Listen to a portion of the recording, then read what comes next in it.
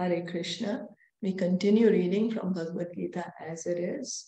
We are on chapter 7, Knowledge of the Absolute, text 27. In this text, Krishna is telling Arjuna what is the cause. What is the cause that we are here in the material world? Ichha dvesha samuttena dvandva mohena bharata sarva bhutani sammoham sarge yanti parantapa. Translation and purport by His Divine Grace, A.C. Bhaktivedanta Swami Srila Prabhupada. O scion of Bharat, O conqueror of the foe, all living entities are born into delusion, bewildered by dualities, arisen from desire and hate.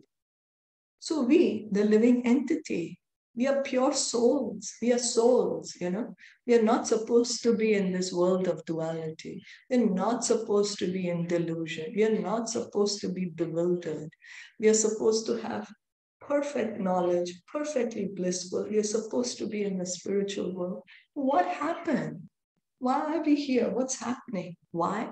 Because of our desire and hate.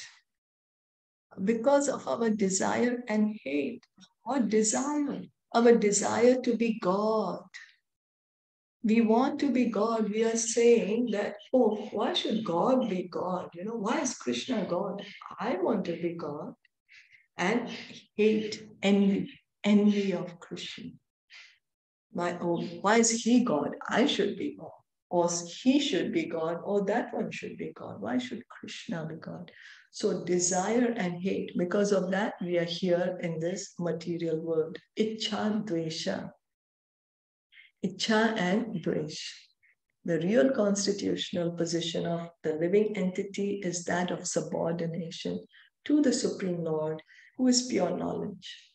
When one is deluded into separation from this pure knowledge, he becomes controlled by the illusory energy and cannot understand the Supreme Personality of Godhead. So when we are in this material world, what does she do? She has this covering potency, the material energy. She covers our perfect knowledge. What is the perfect knowledge? That I am eternal part and parcel of God. I am eternal servant of God. That is pure knowledge. That is perfect knowledge. But because we are here in this material atmosphere, the material energy covers our perfect knowledge, our pure knowledge. And because of this, we are not able to understand God. We are not able to understand ourselves because of this covering, the illusion. The illusory energy is manifested in the duality of desire and hate. Due to desire and hate, the ignorant person wants to become one with the Supreme Lord and envies Krishna as the Supreme Personality of Godhead. So because of this, we want to be God and we envy, why is Krishna God? Why can't I be God? Maybe someone else is God. So because of this desire to be God and this envy of Krishna, that why does he get to be God? I could have been God. Maybe if I could have gotten a chance, I could be a better God than Krishna.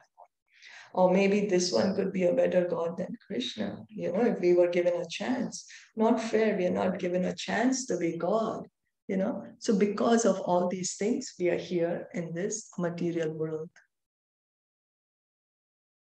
The pure devotees who are not deluded or contaminated by desire and hate can understand that Lord Shri Krishna appears by his internal potencies.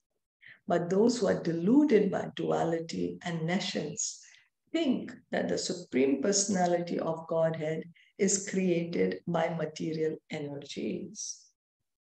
Now, because we are in this illusion, because our knowledge is being stolen by the illusory energy of Maya, because we are deluded, we are bewildered, because of this because knowledge is taken away. So we are ignorant, you know, and so there's so much duality here.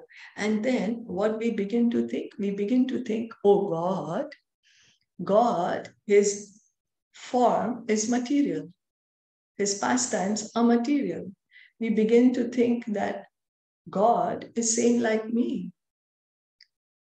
This is what happens to us. We think that God is same like me, like Krishna, his leelas are same like me. Why should I be interested to hear his pastimes, you know? Or I rather take up a book and read. It's the same thing. There's romance in the book.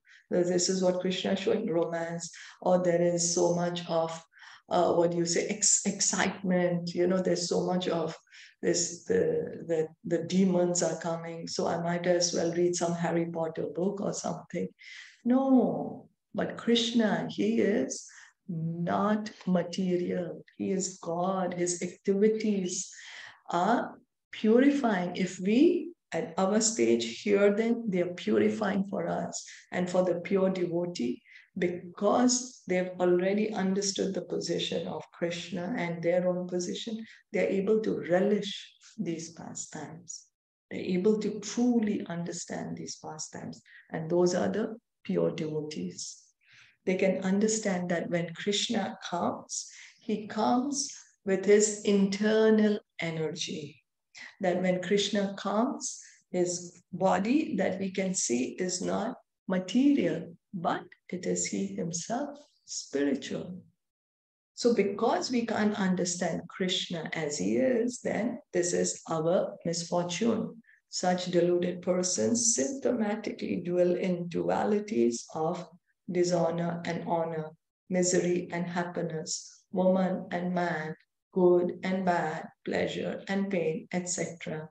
Thinking, this is my wife, this is my house, I'm the master of this house, I'm the husband of this wife, or I am the wife of this husband.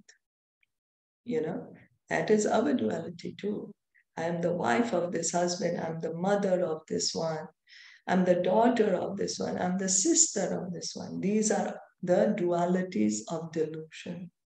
Those who are so deluded by dualities are completely foolish and therefore cannot understand the Supreme Personality of Godhead.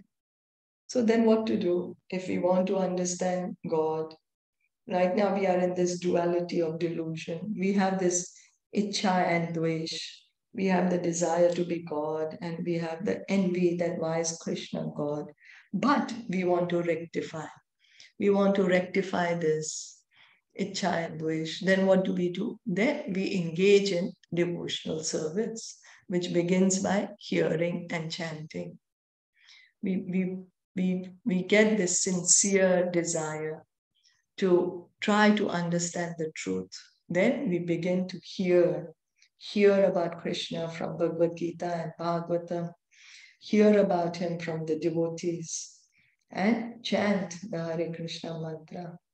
Then, under the direction of the spiritual master, gradually, this icha and dvesh will go away and we will get our pure knowledge and we will be situated in our original position. Because Krishna says that it is only by devotional service that I can be understood, not by any other way. He says, Abhyabecha, that it's only by devotional service, that unalloyed devotional service, that I can be understood and no other way. So we begin somewhere. Begin by hearing and chanting about Krishna. Is that okay? Yeah. Any comments or any questions? No, all okay. Okay. So then we'll stop here for today. Bhagavad Gita ki jai, Shilpa Prabhupada ki jai, Gaur Bhakta Vrinda ki jai. Hare Krishna.